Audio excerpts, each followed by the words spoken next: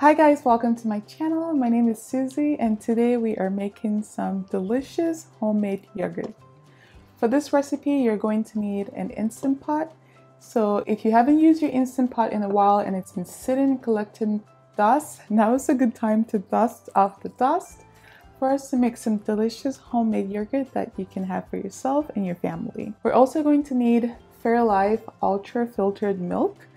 Some yogurt recipes require you to heat up the milk to a certain temperature and then let it cool before you can start the fermentation process. But if you use the Fairlife Ultra Filtered Milk, you can go ahead and skip that step because it's already been done for us. And last but not the least, you're going to need your yogurt culture or starter.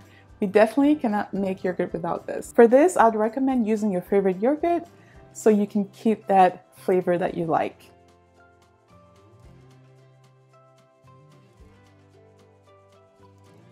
I like to use Fire yogurt because I like the flavor and the texture and consistency. They didn't have it at the grocery store I went to, so I'm using the wheat yogurt instead. A couple of things to note, and this is definitely optional, because I make a lot of savory dishes with my Instant Pot.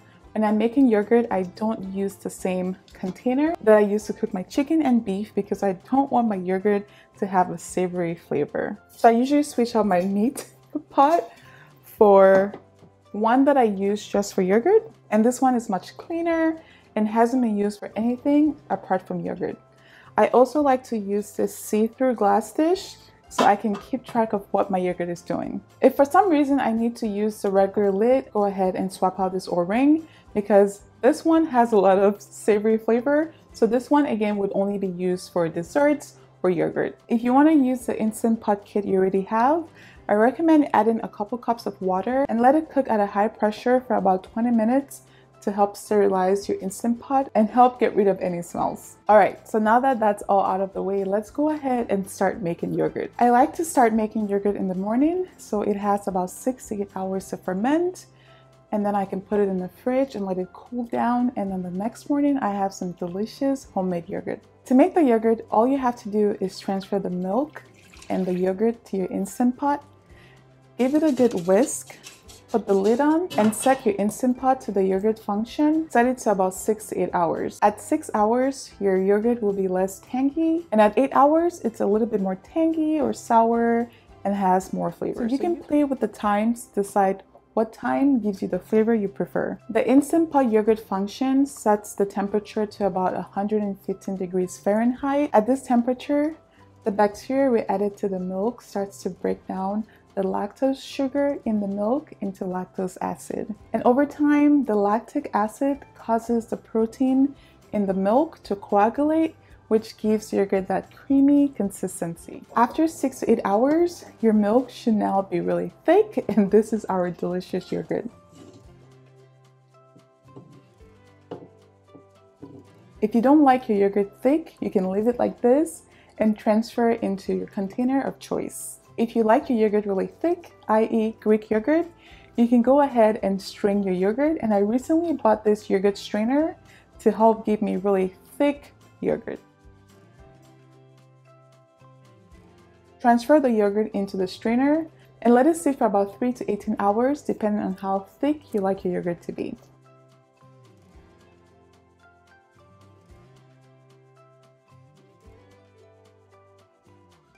This is what my yogurt is looking like after letting it sit in the fridge overnight. It is very thick.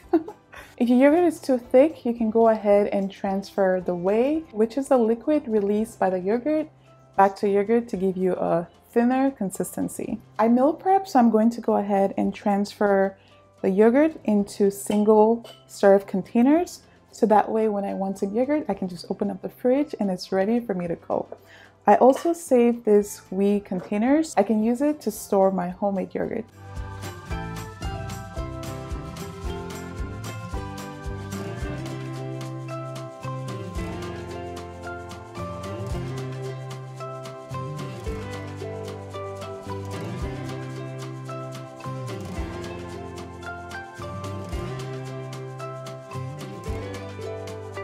Instead of discarding the liquid, go ahead and save it in the fridge so you can use it as a substitute for milk or water when making bread.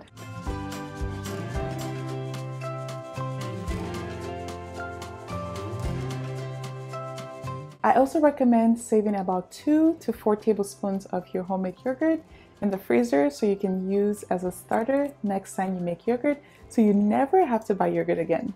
If you try out this recipe and you're not successful, a few things I would recommend checking is making sure you got the right milk. It should say ultra purified.